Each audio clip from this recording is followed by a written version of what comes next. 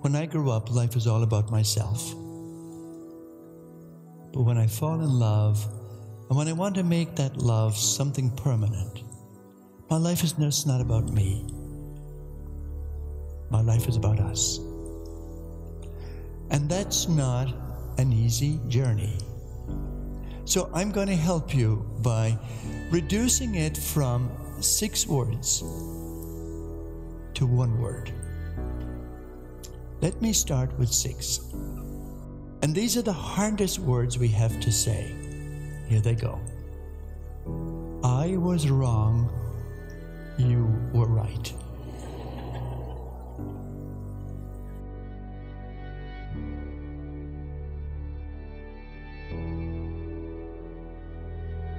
I went over to the church and I walked through it, and I had this epiphany. I had a moment where I walked through and I was visualizing Gianna walking down that aisle. And today she delivered with the beauty and the class and the grace that she always does.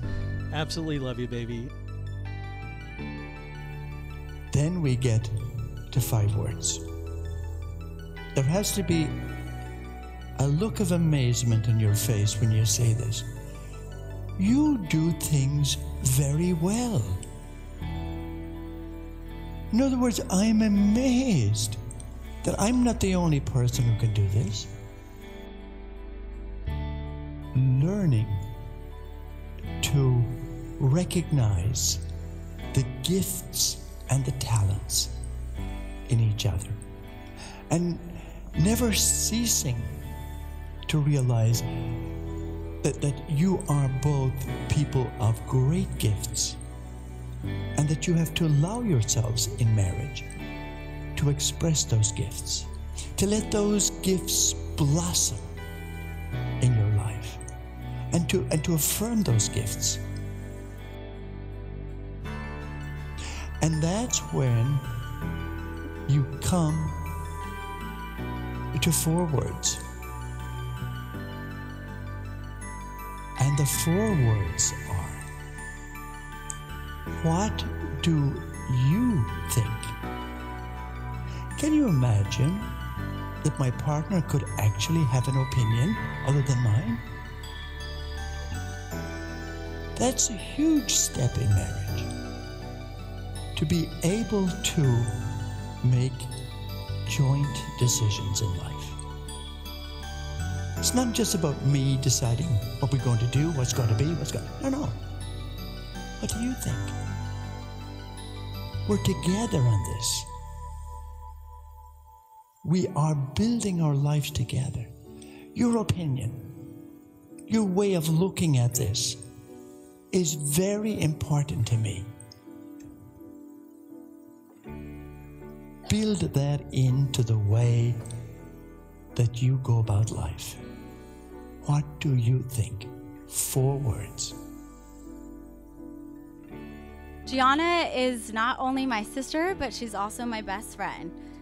I'll never forget the time she asked me to go downstairs to go and call her new crush that she had from this bonfire in Pacifica. And she was so nervous. I said, Gianna, come on, let's go downstairs. Let's just go ask him. You'll be fine. Obviously, he'll say yes. And we called him, and I was just kind of listening. And he said, of course, yeah, I'd love to go with you. And once he hung up, she started blushing right away, and we were dancing in the backyard. And it's something I'll never forget because it was so sweet and special. And that brings us to 3 words. 3 lovely words. I love you. Very wonderful words that couples say to each other the day they marry each other and the days before they marry each other. But maybe not often enough as married life goes on. Eric's love for Pizza My Heart from Dunkin' Donuts is pretty apparent, and at times he can be indecisive about what to order. But the one thing Eric never had trouble about making his mind about was his love for Gianna.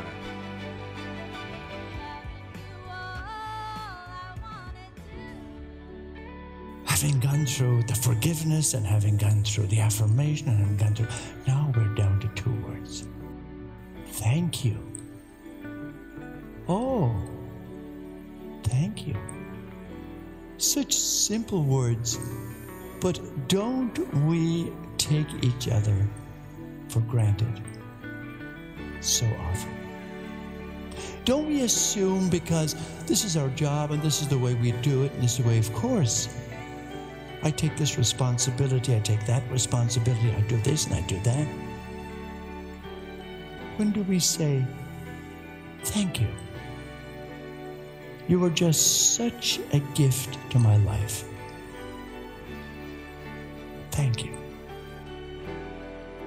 And if we go from 6 words through 5 words, through 4 words, through 3 words, through 2 words, we end up with 1 word. Us. Not me. Not you. Us. So there's the journey of your life. From starting off to ending up as us. And that's what you're going to tell us today here on this altar. That you too are becoming one. Us.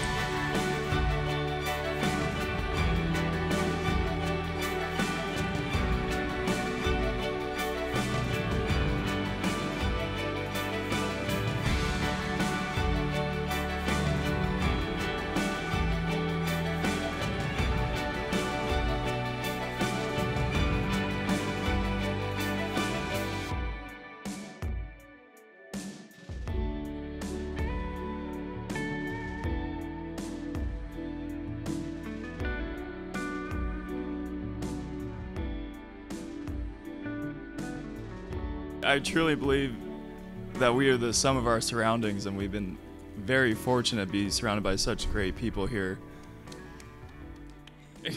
And, you know, sorry, I get nervous. I've never spoken at my own wedding before, so I'm sorry.